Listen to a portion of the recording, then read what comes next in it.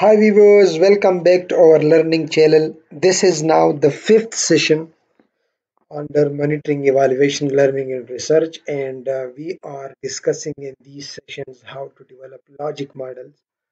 Now in this fifth session, we will develop logical framework or LFA. In previous sessions, we discussed what are logic models. This was the first session of this series, and in that session, we discussed what are logic model, TUC, result framework, and logical framework. If you haven't watched this first session, so the link is given in the description and you can see it here at the left side above. In the next session, we developed theory of change and result framework. Third and fourth, we developed theory of change and then result framework.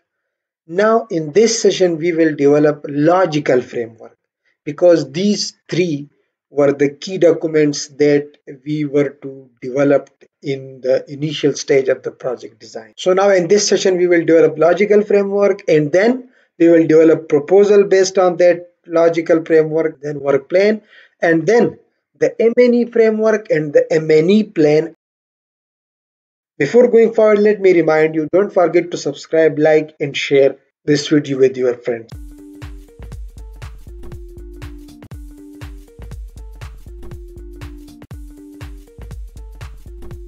Now in the step one we developed logic model, and the first one, the theory of change, and we discussed that the key element is the situation analysis and a proper situation analysis is required, and then we discussed the basic structure and we developed this theory of change. This is the theory of change that we developed for a proposed scenario. This is just a sample. You can improve it a lot, but just here we are discussing the techniques that how to go with these steps. Then we developed a result framework in our third session. That is also uploaded in the link is given in the description. So we discussed result framework, and this was the result framework that we developed in that session. If you haven't watched that, the link is given in the description and you can see it in the right corner at the top, the link also. Now based on the TUC and the result framework that we developed, we need to develop logical framework and then proposal, work plan, budget, and M&E framework and M&E plan. Now what is this logical framework? That we have already discussed in our second session. That link is also given in the description.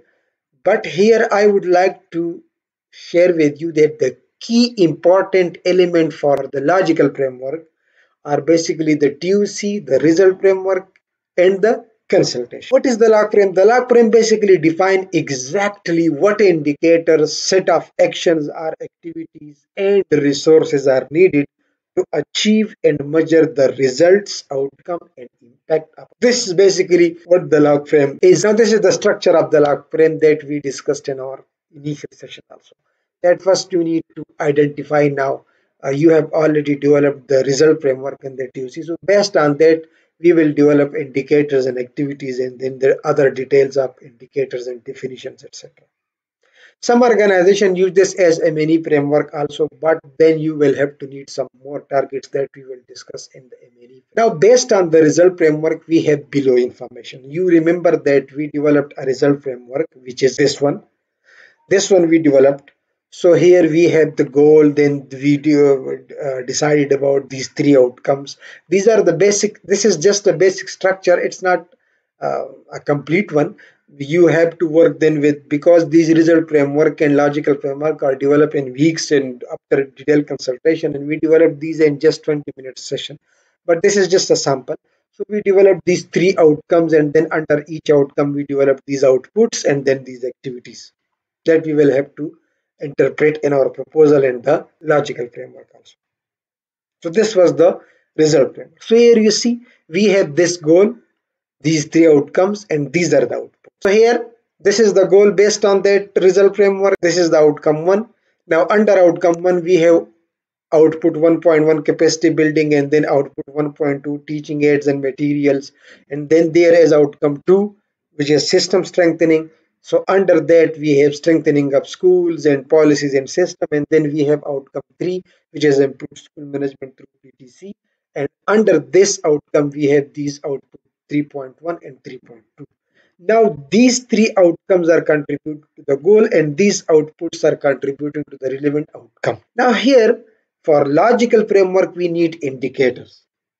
So in this session, first we will discuss what are indicators, what are its types, etc., and how to develop a logical framework. So let's first discuss what are indicators so that we may develop indicator for these different levels, and then the definitions and evidence of means of verification and assumptions. Five keywords that you need to understand. There are indicators, there are targets, there are definition, there are calculation and unit of analysis, there are baselines, etc. An indicator is a tool that should make it possible both to have a sense of the state and also to report. An indicator tells us how we are doing. For example, temperature tells us how cold it is, our body temperature, whether we are healthy or not. That is also a type of indicator. Now, another example is indicator helps us understand where we stand in relation to a certain objective or a certain purpose, but if measured over time also, so the direction in which we are moving and how far we are from our destination. So basically it's a type of statement which tells you how much you have achieved, how much is remaining. So the language you are using an indicator should correspond to these three different statements which are explained here. So you will see this now in detail when we are developing indicators. For example, this is an indicator, and this is taken from the SDGs, the Sustainable Development Goal.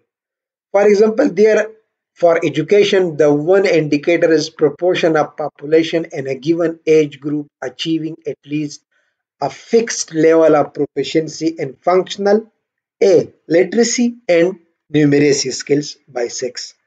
This is a type of indicator, which, for example, if your project is based on to improve proficiency, which is divided into two subcategories, literacy and numeracy skills. If your project is based on this, so this would be one of your indicator for that project. So for indicator, you have a target, whether that is a numbers or a direction. For example, these are also statements. For example, if your target is starting in 2022 and ending in 2025, so you will say by 2025, my project will ensure that all youth and a substantial proportion of adults, both men and women, achieve literacy and numeracy, which is based on this indicator. So indicator you can uh, give a statement also, or you can just give a number with uh, the required, because here timelines are important, which would help you when you are evaluating your project. If it is opened, if the statement is open, ensure that proportion of a population in a given age has achieved a fixed level of proficiency. Fixed level, these words you will need to explain in the definitions.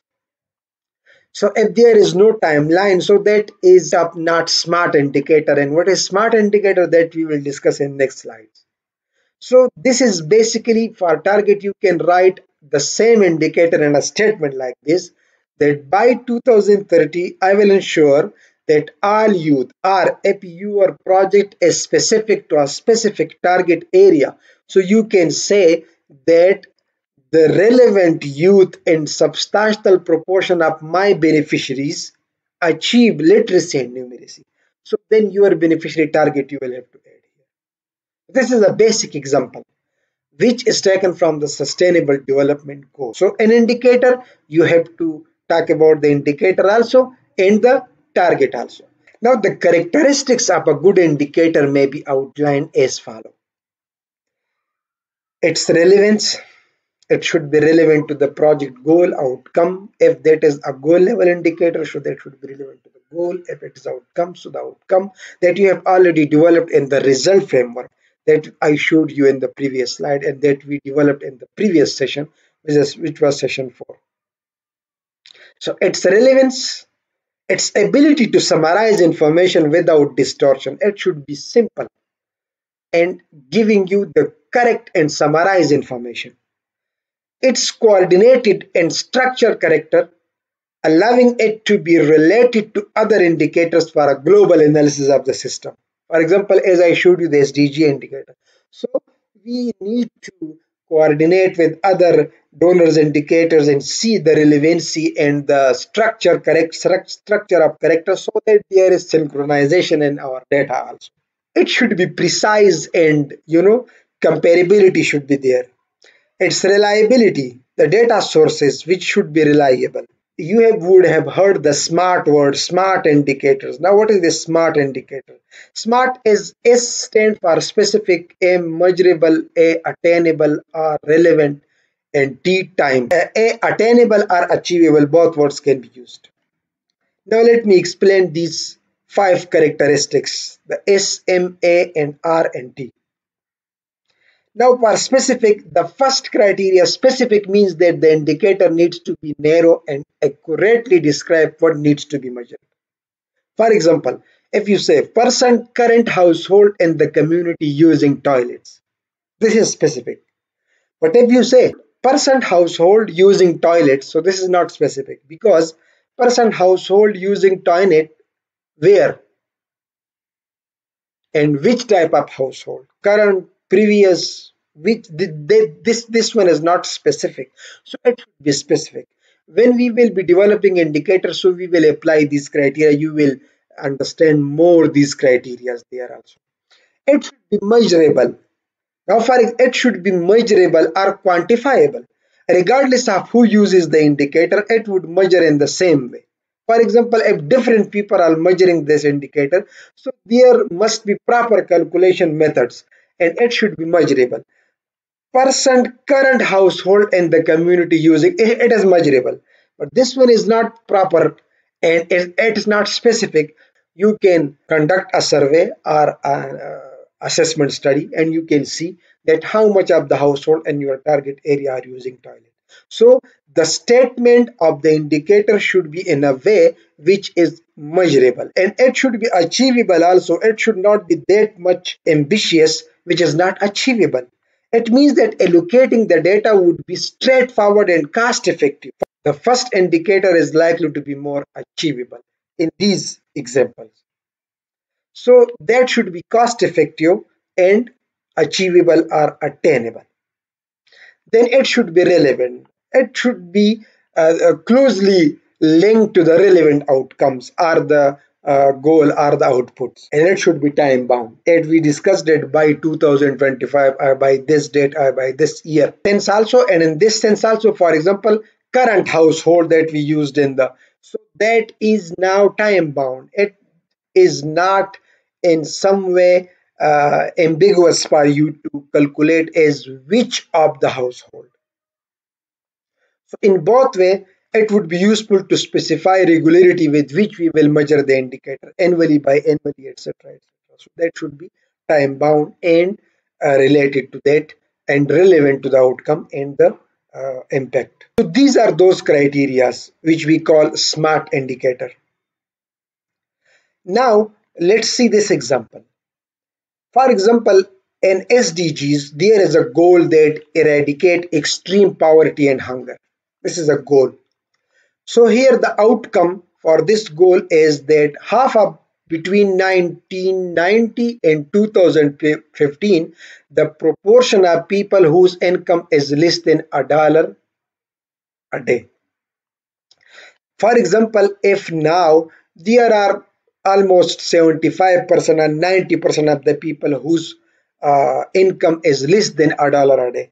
So you say that between 1990 and 2015, this would come to half, for example, 50%.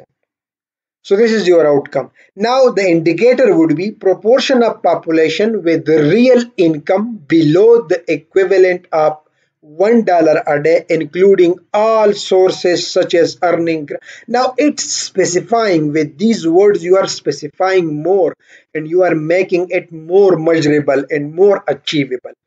And this these are the calculated method, the calculation method that it would be calculated as total household income divided by household members. So this is your indicator which would show you whether you have eradicated the extreme poverty and hunger or not, or whether you have achieved the outcome or not. If you collect the data and see how much of the population with real income is still below the equivalent of this, if that is still 75% or more than 50%, so it means that your outcome has not been achieved. A global example of smart indicator. For definition, it should cover, for example, indicator. For example, there is an indicator net enrollment rate. So definition of keywords. What do you mean by net enrollment rate? What is the objective? Why you are calculating this? To measure part of pupils enrolled in a normal age. This is for this indicator. So this definition should cover the keywords definitions. What is the objective? Rationale, why you are doing it? Because we want education for all. Its level, it should be at national or by district. Its breakdown, for example, desegregation. You can add another column for desegregation also, but in the definition you have to explain this. And the formula, how will you calculate this indicator? So this is the formula for this one, that number of people enrolled age 6 to 12 years, because you are, this is related to net enrollment rate at primary level. So for primary level, the official age is this one. So number of pupils enrolled age this, you will have to calculate the total population at this age and the number of this age children which are who are enrolled in a school. So you can obtain net enrollment rate. This is your indicator. So in the definition, you will have to explain all these things that you will do in the real examples also now. Then we have this calculation and unit of analysis that we discussed already in the definition also. And then there is baseline. If you have a baseline data, okay, otherwise that would be zero. Or you will have to conduct a baseline assessment. Or if you can obtain that from secondary data available on the internet, or with donors or with other organization doing work on the similar indicators. Now, let's develop our logical framework based on our scenario that we developed the TUC and the result framework for. So now we are developing a logical framework. Let's see now. We have to add below info from the result framework. This is from the result framework that we developed. This was our goal. These were our three outcomes, and these were the outputs. These two for the outcome one, these two for the outcome two, and these two for the outcome three. Now, whenever you are developing indicators in the logical framework, so what you need to do, you can go to the relevant SDG goals and indicators also.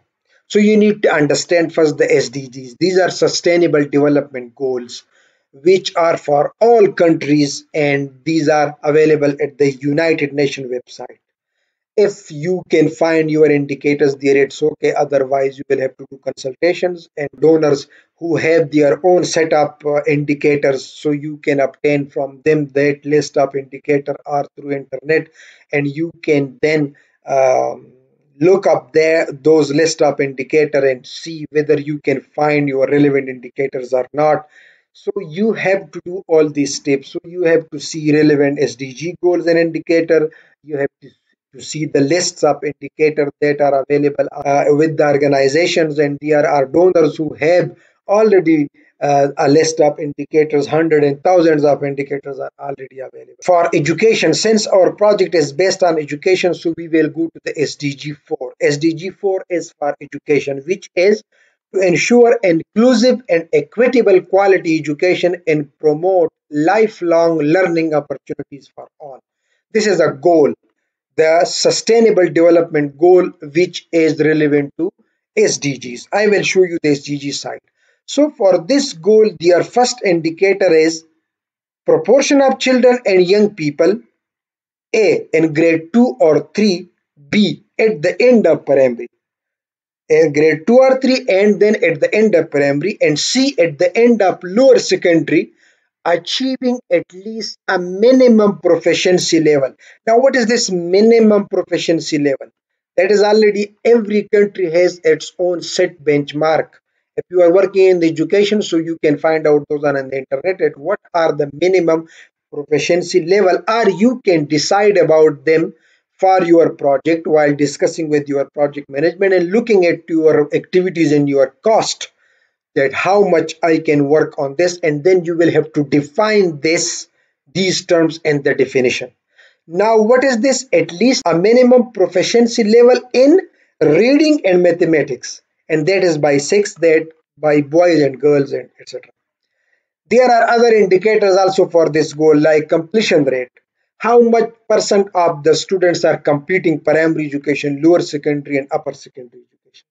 Now let's see the SDGs indicator and understand what are those indicators. So for that you have to go to this website, sdgs.un.org. This is the website. Now you if you are working in this sector, so you can see that in the SDGs there are 17 goals for different type of sectors. For example, goal 1. Goal 1 is no poverty. This is a goal, end poverty in all its form everywhere. If your project is related to this, so you will have to go to goal this. There is goal 2, zero hunger. There is goal 3 related to health. Goal 4 is related to education. Then there is goal 5, which is related to gender equality. Goal 6 is related to ensure availability and sustainability management of water and sanitation like wash. This is goal 6. Now, goal 7 is related to energy, decent work. This one is related, goal 8 is related to decent work. This is related to industry. This is related to inequality within and among countries. And there are these different indicators, goal 11 and then goal 12 and then goal 13 and goal 14. You can see goal 15, goal 16 and goal 17. Now our relevant in this scenario is goal 4, which is related to education. So we will click. Now in this goal 4 there are already indicators, so you can just go through them and see. I have already seen them and there are no such proper indicators for our project, but we can if your project, but that is based on our TUC that we developed. Now here you see this is goal 4. Now here you can see the overview of goal 4. Different types of infographics are there. But here in this one, this tab, this is target and indicators. So you can come here. Here you will see targets and indicator. Now their first target for this goal 4 is that by 2030, this SDG is an agenda for 2030, that by 2030 we will ensure that all girls and boys complete free, equitable and quality primary and secondary education learning to relevant and effective learning outcomes which you have decided. So this is a target. Now what is the indicator for this? So click this one. Here you can see there are two indicators for this one. Now then there is this target. Here you can see the indicators for this. So you can find out the relevant indicators and targets here also. If you can find out the relevant one to your project, so okay. Otherwise then you will have to go to the donors list of indicators, then the organizational list. If that is also not available, then the project management, you can sit with them and you can decide about them. Now this site is very important and you should go to this site and you for your relevant sector of where you are working, and you can obtain a lot of information. And here you can see the progress and info also of different countries in the progress report. Now let's come to our result framework, and we will develop now our indicator for our result framework. So to save your time, I have already worked on some of it. This was that table that I showed you in the start. This is that table. Now here, since in the first row, what I did, I for the impact and goal, I just merged the cells, and here I added the goal which we already developed in our result framework in our previous session, which is this one. So this was our goal. So let me copy this and paste it here. Now here I need some indicators for this goal. So here I will add some additional rows, and here we can, in this level, we can say indicator 1, indicator 2, and then you have to decide about your indicator, place them here, then definition, then means and assumptions. Now and then for the outcomes also, I just merged the first cell, and here I brought the outcome 1. So here our outcome 1 was this one. What I did, I just placed it here. This is my outcome one. And then under this outcome also you would need this type of indicator. So let's bring these rows. This would be 1.1 because it's output 1, and then when it would be output 1 indicator 1.2. And similarly you can go on, then add outcome 2 and then outcome 3 and 4 and then the relevant outputs. Now let me show you that this was how I developed that table, and let me show you now this table. So here you can see this is our goal. So here we can merge this first cell because this is the overall goal of the project. Now here, for improved quality of education, we can decide about our indicators. If that is this goal, so we can say percent increase in enrollment. And then the indicator to all learners at the target grade in school. I just changed some wording because our project would be specific to a specific target grade in a specific target school, with proficiency according to the grade level and having access to safe drinking water at school and basic material for learning. Now, in this indicator, what I covered the improved classroom learning environment outcome also, because that would be contributing to the goal, this goal. So I end the proficiency level, so that comes under the improved classroom learning environment, because you are going to train the teachers and you are providing them some basic safe drinking water facilities. That was in the system strengthening, where we discussed about schools where we will be constructing, you seek in the output that we will be constructing some toilets and schools and classrooms, etc. So we covered this in the goal to all the outcomes and the outputs. And this is percent increase in enrollment, because if there is quality education, so you can see the increase in enrollment, and you can decide about other indicators. So we are just explaining the examples because such indicators are developed in weeks with consultation of different project team members, etc., etc. Now, for example, for person increase in enrollment, what would be my definition and the calculation method?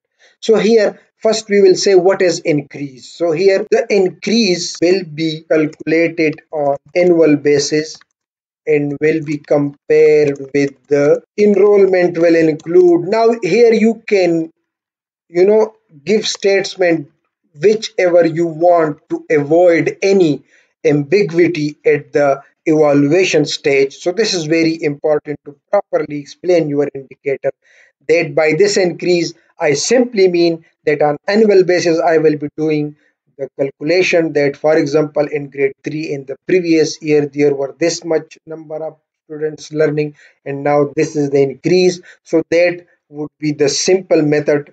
You can explain some other advanced method also if you are doing some more activities which can do, because the enrollment increase can be due to different reasons, not just because of your project. So you can explain all those things here in the definition and in the calculation. Since my, you can also explain that since my project is specific to a specific area, there are funding issues. So my calculation will be based on these. I mean that you have to explain all those things. For example, if you are explaining this one, all learners at the target grade in school. So here you can explain what you mean by learner, or you can say students reading at a specific grade in the target school. Now, what is this grade proficiency? By proficiency, we mean that the students will be able to read and do basic level of calculation according to the national standards or the provincial standards, or you can define those words according to your project. For example, if your project is doing work on English proficiency, for example, if your project is aiming that by grade 3, each student should be able to read ABC and then write basic sentences of English. So all that you have aimed with your project, you have to explain in this definition that what you mean by proficiency, what you mean by the grade level. By grade level, for example, if you are working only in the primary school from nursery to fifth grade, so you can say by grade level we mean that from nursery to grade fifth. If you are targeting a specific proficiency level for a specific grade, so you will have to explain that specific grade and the proficiency level also. All learners, how will you calculate this? I will calculate that all the schools where these facilities are available, and by learners, how will you calculate the learner? That you can do that, I will do a random sampling of 10 to 15 students assessment, and that will show me that whether the students are able to reach this proficiency level or not. So you have to explain all those things in this definition. Then for the evidence, what would be the evidence and means of verification for this? So percent increase in enrollment, so that you can say that means of verification would be the school registers, admissions record, enrollment forms, etc., etc. So whatever means of verification you decide, but by means of verification it means like this, that it will be verified. How? If someone see that there is this indicator, and if a third party, or if any evaluator is evaluating the data of this indicator, so what would be the means of verification? That would be these tools, these different registers, these records, databases, your own databases, schools databases, if there are some government related databases records, so you can add them also. What might be the assumptions? So here you can add assumptions that there might be some enrollment due to other reasons also, and under the assumptions and risks, you can add interest of the schools heads and the teachers, the community support, the support from the government department. So you can add all those assumptions here, so that if later on someone calculate the data, and if there are issues, so they can also see the assumptions that these were our assumptions. And you can also, while implementing the project, see these assumptions whether we are facing those things or not which we assumed. So if there are, so how you are going to address them? So then there are some risk mitigation strategies, etc., that also you have to add. So here you can add assumption, and risk also are only assumptions. So all those details you will have to add here. And in this way, you will be able to develop your logical framework. And here I want to show you for the improved classroom learning environment, we decided about, for example, percentage of student experiencing bullying, corporal punishment, harassment, violence, sexual discrimination, and abuse. So, if this person is decreasing, so your classroom environment is improving. If this is decreasing, so you can add such type of indicator. You can add percentage of children taught by trained and qualified teacher, because there is your output. One output is related to capacity building. This is output one. So you are doing some capacity building, and this is for the improved classroom learning environment. So you are doing under this some capacity building of teachers and teaching learning materials. So you can add this type of indicator also, that how much percentage of children are taught by trained and qualified teachers. Or you can add other types of percent of schools where your project trained teachers are teaching to the students. So that would be also giving you some data regarding whether the classroom learning environment is improving or not. Then there is system strengthening. So for system strengthening, policies and systems are in place for quality education. This can be indicated. What you mean in the definition, you will have to define. What do you mean by policies? Policies related to you that you have identified in your project, that we will be working on these policies. For example, policies related to admissions, policies related to curriculum, policies related to school management, etc., etc. So all those policies you can add here in the uh, definition. And what would be the means of verification for those policies? So you can add here for the means of verification, you can add that by means of verification we mean that there would be this notification of those policies and the implementation in the schools, etc. Assumptions, the government approvals and government endorsement and government agreement, etc. All those you can add here. And you can also add system strengthening. So you can add under the policies curriculum and assessment is appropriate to learner age and level of schooling and responsive to the learning needs. If your project is working on the curriculum, system strengthening is based on the curriculum also and in the assessment also. If you are working on this, so you can add this type of indicator also, which will calculate that whether the curriculum and assessment is appropriate to learner. So what do you mean by appropriate? You would have to explain it here. By appropriate, you can mean that that is validated by the curriculum directorate also, and that is okay according to the educational experts also. So you can do such type of assessments then of the curriculum and come up with the data that whether the curriculum and assessment is appropriate or not. You can add percent of target school where students have access to safe drinking water at school. You can add this type of indicator also, because in the system strengthening you will be doing this type of activities. If you are not doing it, so you can remove that.